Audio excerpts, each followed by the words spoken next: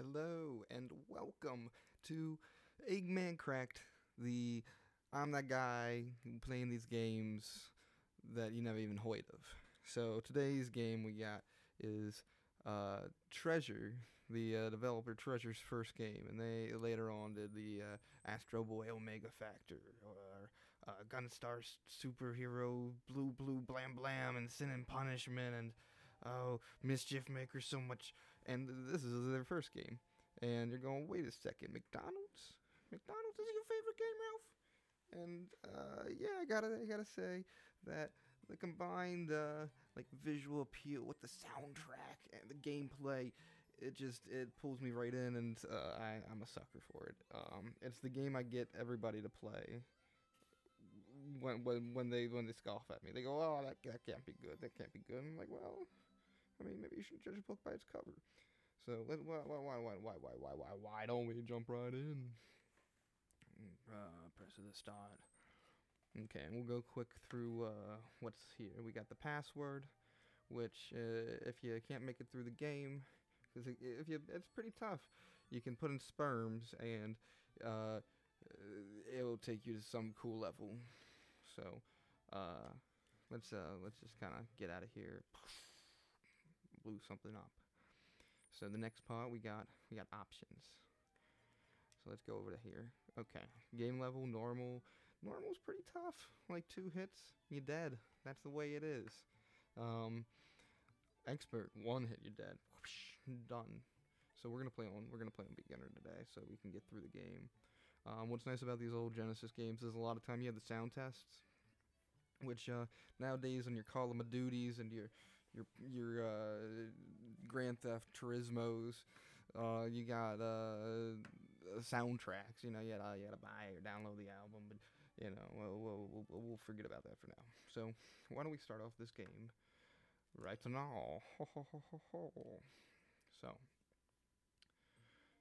one day, Ronald was walking in the magical forest and found a small piece of paper under a big tree.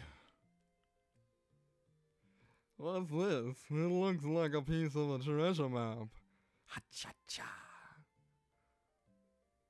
Treasure map. Woo. I wonder where the rest of the treasure map is. Ronald didn't know. But 3 other guys found the other parts of the map. Okay, let's go for a treasure hunt. Cha-cha-cha. Cha-cha. This is the start of Ronald's adventure with a piece of the map in his hand. Magical forest. Stage 1 start. Alright, here we go. So looking at the HUD interface, we have four gems here with the word beginner over top of it, 2 rings, 3 rings, or SpaghettiOs, a balloon, a little plus sign, life, G for, oh, gold, and M, we'll assume those are continues. Ooh, got some rings. And what is it with Genesis games and rings? I mean, you got Sonic the Hedgehog, and he's all about rings. So, Ronald, he's here in this magical forest. You know, you got cats in the background, nice star trees, that's what they're called. And you got snails that know when the magical dust is coming at them. So let's talk about that a little bit. Have you ever seen Ronald shoot magic dust? I don't know. I mean, like I like him. He seems like a cool guy. You know, people might argue about, like, you know, providing children with bad food, or, you know, tricking them, or, you know, but that's not him. That's Ray Kroc or some shit. You know, like McDonald's Corporation, Ronald McDonald. He's just a hired hand. You know. What do you think he does? You know, when he goes home, he doesn't eat fucking McDonald's, I can tell you that. Or maybe he does. Maybe he has an addiction. Maybe he's paid at McDonald's. But let's put that aside for now. Let's talk about the music a little bit. This is one of the reasons I love the game so much. fast-paced. Bam, bam, bam, bam.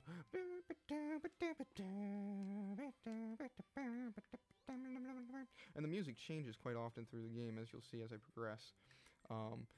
Ronald hates midgets. I mean, he's if he's let's check this out. He's a murderer now. Dwarfs are misrepresented badly in this game. They make clouds and lightning. And then I don't know what the fuck is with those guys. I just realized after fucking like 15 years of playing this game that those weird horny things, not sexually but physically, the little red thing isn't a nose, it's a mouth. I never realized that. I guess I've never really had this hooked up on something so clear before. I would always I've played it on a CRT. I don't know if I've ever not played it on a CRT television, tube goal. And you'd think he's going to a McDonald's, but no, there's a crazy tower that crashes instead. With these hands here, 1, 2, 3, 4. They do have 5 fingers, so they're accurate. Some flowers, trippy flowers. Yeah, see, I never realized that. Like, that's a mouth. He's smiling. And that, it's not his, like, I always viewed the stripy part as his mouth. Like he's like some sort of fucked up piece of nature. Which he still kind of is. But he's at least kind of cute if you look at the mouth.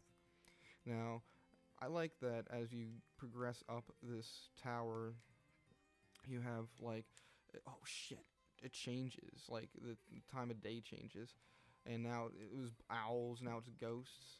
And still fighting midges, dwarfs, small people, whatever you like. Don't hoit me. Stop shooting your clouds at me. This could create some real phobias in children. That's the real danger of Ronald McDonald, is the fact that he kills dwarves. I mean, what's the deal with that? I mean, although you can't see his eyes, you don't know what's under there. He could be a spider monster, and he's just in the disguise of a dwarf to give them bad names. So here we go. I don't know if that's the moon, like the late night moon McDonald's. You know, if you remember that old ad campaign, Mac at Night. I think that's what it was. I wonder if that's him. I wonder if he's been decapitated, or maybe he went home. Maybe he is the moon, and he just came here to visit, like Jesus or something.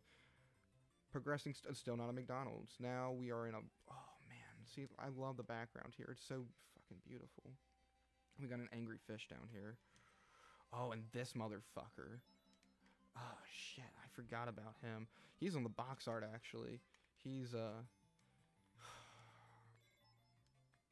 something else. There's a lot of, like, things made out of balls on the Genesis. Like I always think of Vector Man. Now, I love, like, these visual, what the fuck would you call these? Shit. There we go. Like Trick of the Eye. You got him in the Sonic Hedgehog. Anything that, like, rotates like that. God, I eat it up. You see it in Sonic 3 a lot. But shit. I always get excited, and I don't know if there is any more of them in this game after this one. But this was always, like, memorable to me, and I think I like them so much is because I used to suck at getting across them. Like, I couldn't figure it out for my life as a kid. Even if you haven't guessed, I first played this when I was, like, 4 years old or something. Like, so yeah, there's, like, a little bit of nostalgia in there, but I maintain that it's still a good game. There's other games I played when I was younger that I liked, and I look back now and I'm like, not so great. But this is one that I think still, like, maintains a lot of quality, and people don't really give it a chance because of the lead character. But, you know, fuck, if it wasn't Ronald McDonald, if it was, like, some other property, you know, maybe people would like it more. I don't really know. Because Treasure's other games, they have a bit of a cult following, and there's still a lot of people who, I mean, if they're not into like the shooters, like the old time like arcadey shooters, side scroller Contra shit, they may not know about Treasure. Maybe nobody's really, maybe a lot of people don't do the research, but there's a small cult following for their games, and this is one that often gets overlooked. It's kind of like their Castle of Cagliostro, if you're familiar with like Hayao Miyazaki's films.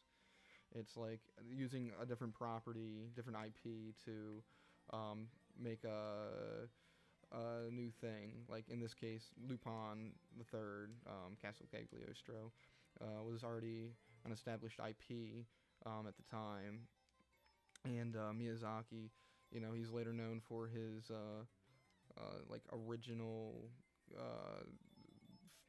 story films.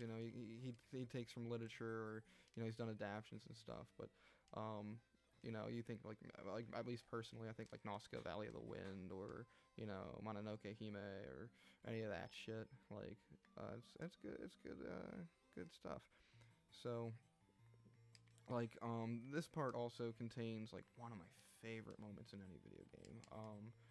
Like there's a certain scale to how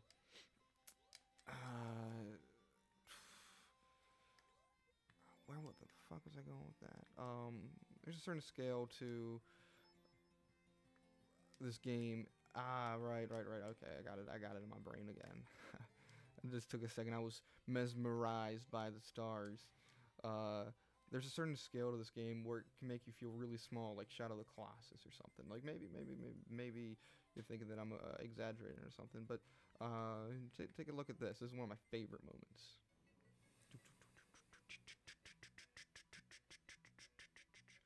Like, as a kid, like being pushed up by a fucking geyser. Again, like the Sonic games kind of had shit like this, like being pulled through the water tunnels, but there's just like a sense of like imagination and adventure that I mean, it's in the title, Treasure Land Adventure. I mean, hey, over here, but it just it was just really like compelling to me, and I'm like, where the fuck is he going? He's being shot up in the sky.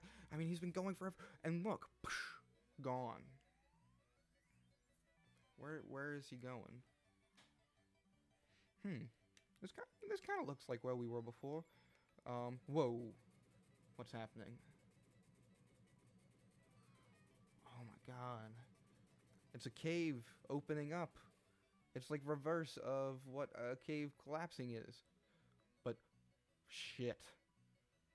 I think I'm inside of a dinosaur dragon.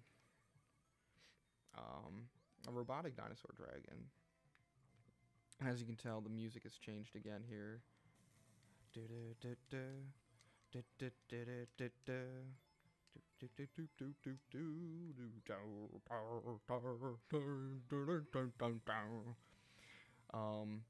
This is another thing, like, why are these are essentially like traffic symbols, they give you 5 seconds and safety zone. Like, why would a living organism need this in his body? And is this like his stomach acid or something? Because I'm gonna tell you right now, it hurts Ronald to touch it. Like, here, I mean, I have a lot of life. Whoa, did you see how upset he got?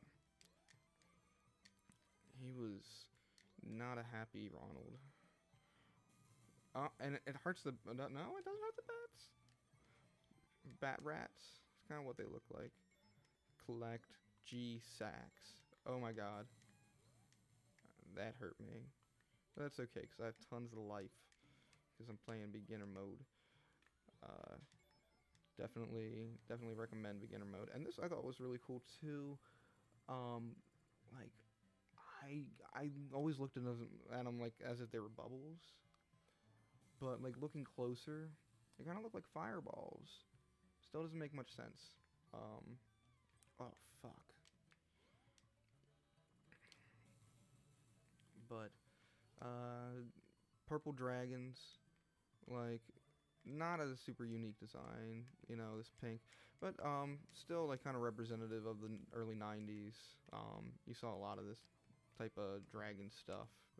Then it kind of reminds me of like Busch Gardens. I think that's right, Busch Gardens. They had like dragons or something for a while in the early 90s. Yeah, crazy bat rat. Burr, burr, burr, burr. I guess bats are rodents, so I mean, oh my god. Oh my god, I wasn't paying attention to my life. And now I gotta go all the way through all that shit again. I'll do it quick this time. I don't need to explore every fucking inch of this game. And this time I won't like sacrifice life just to show him. Go whoa, whoa, do do do do, boom boom boom boom. Back to the fireball pit. And there's a lot of animation going on right now. I really like all of his, like, here's does he have a ledge? Like, oh, I'm gonna fall off the ledge pose. Yeah, those are my favorites. Like, I would get a tattoo of this. I would. I think I would. I always really enjoy these. Oh, why am I going up here again? I know I don't have to go up here. Keep going to the right, Ralph. Actually get through the fucking level already. And as you can tell, this has all been one level. I'm still technically in the magical forest, I think. I've had nothing to tell me otherwise. I mean, motherfucking dragon piece of shit. Okay. And this is like Bionic Commando. Like, that's another thing that I always thought was really cool. Like, I'm a big fan of Capcom's games, and you know, they did really cool stuff with like the Disney properties. So I mean, why couldn't Treasure do something cool with the McDonald's property? And I think there's quite a few people who might agree with me. Look at that glitch out. Whoa. I'm playing the PAL version of this, the European one. So like, I don't know if maybe it looks a little different to me. I can't really tell. I just thought I'd give the Mega Drive version a shot. I mean, I love this game so much as a kid, and I would always go to Blockbuster and rent it. Like, it would be like the first thing I'd grab, and I was so sad when they stopped carrying Genesis games, or when they stopped carrying this one in particular. Don't touch. That's a heart. Welcome. I wonder what's down here. It's, oh, hey, Hamburglar. Hey, alright. What a nice house. Nothing you say. You want my magic jewel? Oh, I was doing Hamburglar's voice, but that's Ronald talking. What did you say? Huh, you want my magic jewel? Cha-cha-cha. He'll give me a hint for this jewel? Really? Oh yeah, Hamburger doesn't talk. All he does is go rabble, rabble, rabble, rabble. Will you give him the jewel? Yeah.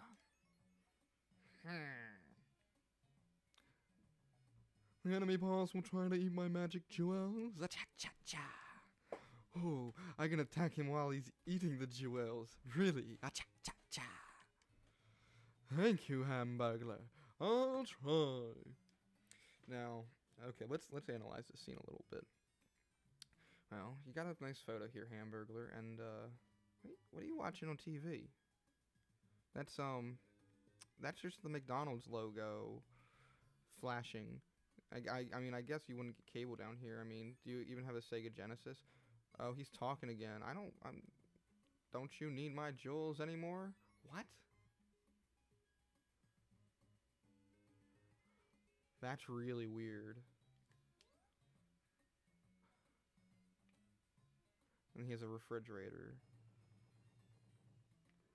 I don't know. Anyway, let's go to the goal. Okay, so yeah, I used to rent this game all the time, and once it stopped getting carried at Blockbuster, I couldn't find it for the life of me. And you know, like, I would search game stores and stuff, and you know, like your Babbage's and your electronics boutique, and I guess I should bring up the fact that there's a giant fish sliding down with little light thing in the head that the scary fish have. Okay, so we're about to go into the boss, but yeah, the person who I got this game from this kid that was like I was friends with in my neighborhood. He had it in his basement, and I saw it and I was like, oh shit, Ronald McDonald, that adventure. And he's like, you want it? And I'm like, yeah, totally. And that's how I obtained it. not a super fun story, but also take notice that this guy he's fighting, he eats your life. So on harder difficulties, when you have less life, like you only have like 2 jewels in expert, which is like pretty much a one-hit kill from any enemy. Meaning you need a minimum of 2 jewels because they eat your life. That's what they're doing. He's going, hey Ronald, I want to eat your parts. I mean, like, what's up with this jewels? I mean, it's his life. If he runs out of jewels, he dies. So he's giving his life force to this tomato man, who I always, again, as a kid, thought he was a pumpkin, but you can attribute that to bad CRT television. A nice fade out here. Back to the story. You got me. You won, Ronald. I'll give you this piece of the map. Crying. Treasure map.